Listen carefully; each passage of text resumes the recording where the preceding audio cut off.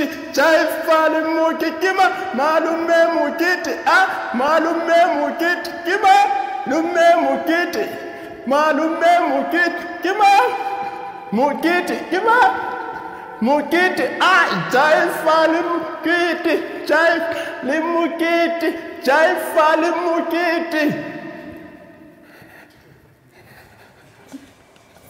Well, they call him Malume Mokete. Well, according to one website, stories have existed long before recorded history, and the telling of stories has changed forms drastically throughout the ages. With that said, storytelling festivals have also continued to increase, especially in South Africa, and one such event is the Mokete Puppetry and Storytelling Festival, which takes place between the 29th of May and the 2nd of June at the Bloemfontein Military Museum in the Free State. And to tell us more about the three-day event, we're joined by its organizer, Shemaine Mkhwebi. A very good morning to you, Shemaine. Thank you so much for joining us, and welcome to Morning Live. Thank you, Simpiwe, for hosting me. Yeah, give us a bit of background about this festival and what's the inspiration behind it. Mokete Storytelling Festival was started 3 years ago. It was started as an alternative for children to have entertainment, because most of the time, if there's a festival, if there's a celebration happening, it's always targeted at adults. So there's never a special program that is out there for the children, and especially with my children as well. I wanted something that they could attend that was both educational and also had an element of fun. So I started Mokete Storytelling Festival because I wanted children in the Free State to have an opportunity where they can just, instead of going to the mall, they'll be able to attend the festival. We call it Mokete. Mokete is derived from a Setswana word that says a celebration. You know, when there's a celebration. So during the festival, the children are the VVIPs. Everything is about the program is tailor-made for them to have fun, to be educational, and just to be the center of attention. Now, how has the festival evolved over the 3-year period, and how do you plan on ensuring that each year is made differently? The festival has evolved because when we started, we only had 2 elements. We were just doing puppetry and storytelling. We just wanted to have children and have our storytellers. But for the 2nd year, we included a different element. We had teachers talk, whereby we were saying to the teachers of the crèches and foundation phase, you're also going to be part of the festival. We held creative writing sessions for them, saying, you know, as teachers in the classroom, you keep on narrating stories in a traditional way where you do the same routine. So we started workshopping them, showing that the other elements as a teacher inside the classroom, when you do storytelling, you can use a costume. You can also involve children to be co-storytellers as well. So we included that. And then for the 3rd year this year, what we've included on the Storytelling Festival, we're going to be launching a book that is written by some of the children who attended the festival last year. Okay, all right. So which storytellers will headline this year's festival?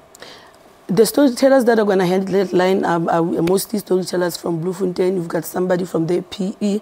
Nalibani has come on board as well to provide us with storytellers as well. So it's a variety of storytellers from our province coming in and joining hands to make sure that our children are educated and informed on the day. Yeah. And speak to us about I do understand there will be workshops as part of the festival. Talk to us about them. Yeah, basically the workshops are targeted at the teachers, because teachers and matron, especially who work at crèches, they were the ones who stays with the children throughout the year, and there are never, resources for them to empower them. They're with children day 1 to day all throughout the month. So we are saying, come to these festivals and come and see that we've got programs that are there, especially for matrons. We've got somebody who deals with costumes who will be able to say, matron, there's this another thing, 6 ganinyana that you can use when you tell your story.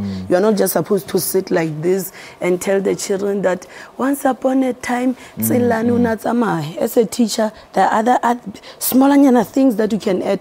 Once a while, put on a costume when you go and tell a story to the children. Once in a while. To make them understand the story much better. Also adapt the story so that the children are part of it, instead of them just being on the listening end. Sometimes they come as a matron, they'll be told that you can sit and become an audience, and you can just bring those children for a day to participate, so that the message is loud and it's reached. And in what way does storytelling improve the lives of children, basically? It improves it in a lot of ways, because we've got a lot of children. In a classroom, we've got children who are shy, who don't know how to express themselves. So when you interact with them and you continue to train them and you concentrate on them and you applaud them, the children tend to gain confidence. And because storytelling's got the ability to paint pictures. I remember when I grew up, when my grandmother used to tell me stories about my great-grandmothers who passed on, and when she told her stories and she was able to elaborate, and I could see these amazing pictures. So storytelling is able to build the imagination of a child. Yeah. You know, in every festival, in every storytelling setting, there are particular themes or subject. So what are they this year? But the particular subject is that know yourself. Okay. This is what we are coming with the children this year. We are saying we've got in the Free State, we've got Basotos, we've got Batswanas, and we are saying to the young children, you know how young children are like. Some of the things when you say, Ipo, okay, tell us, give us your clan name, the children still don't know who they are. So we've been going to, as part of the marketing, when we visit the creches, we are saying, when you come to the we've got big prizes for you, but when you come to the creches, you must come and tell us, wena umang utswakai. Right. Yeah, and it's quite exciting. So they are going to the mothers and they say, Mama, tell us, you know. It's quite exciting. So who have you partnered with? We've partnered with a lot of people. Like I said, Nalibali is on board. Our Free State Arts and Culture in the Free State is on board. Organization and NGOs that deals with children are there. Our libraries are there on board, and child welfare as well. All right. Shemaine, thank you so much for your time. Thank you so much. Great chatting to you this morning. Thank you. All right. What is so inspiring, that is Shemaine Khwebi, who is actually the organizer of the Mokete Puppetry and Storytelling Festival, which takes place between the 29th of May and, of course, and the 2nd of June at the Bloemfontein Military Museum. Now, the 3-day event is an annual children's festival which targets over 3,000 children based in the Free State. Now, we'll take a short break now. We'll be right back.